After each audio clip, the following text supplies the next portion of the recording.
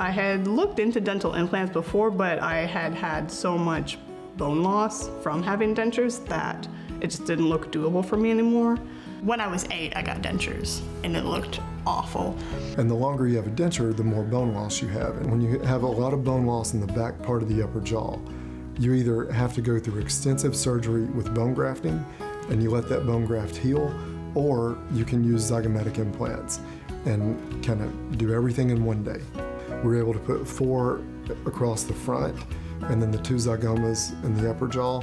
And on the lower jaw, I typically do 4 implants for the entire bridge, but she had enough that we could squeeze in 6. It's a great feeling just knowing that in one day, make that big of a difference in a patient's life. Our girl, we all want to see. Okay. Wow. They look good. They look so great. I'd say there's definitely hope. If you think that you can't have dental implants, like obviously you definitely can. Now thanks to Dr. Kirkpatrick, I actually feel free to smile freely and I can eat whatever I want. It's time to invest in you and begin living a lifetime of smiles. Call today for our special pricing or visit newteethnow.com.